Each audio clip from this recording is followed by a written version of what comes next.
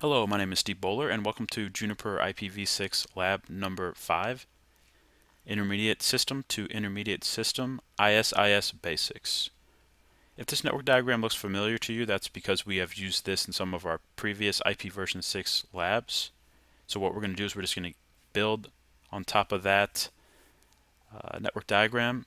We have just a few things changed. You're going to see in here that we have the net address, which is the 49 address for both R1 and R2. We also added another IPv6 loopback, which is the 22 on R2 and the 11 on R1. We're running logical tunnels between two different logical systems. If you're not familiar with logical systems, you can watch, I have two logical systems videos on my Juniper Series 1 that shows you everything that you need to know to get them configured.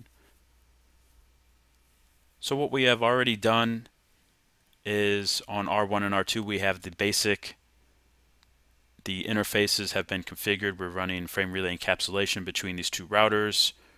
We have the electrical tunnels already built between R1 and R2. We have the IPv6 addressing already done.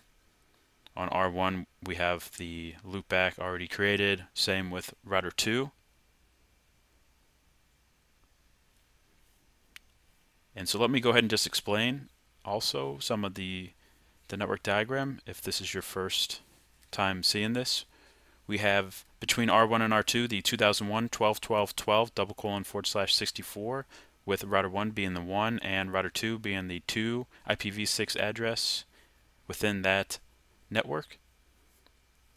On R1 we have LT, the electrical tunnel.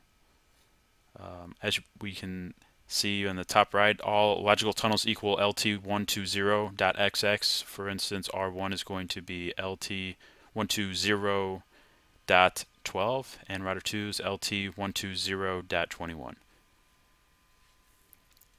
And we're also using the link local IPs. IPv6 addresses we have changed to FE80:1 on all of R1's interfaces, and R2 is FE80:2/64. Now this is not required, however, in our IPv6 labs we're going to see when we're looking at the routing protocols and the adjacencies and doing show commands for verification, this is going to help us more easily distinguish our neighbors. So let's go ahead and get that configured first. On R1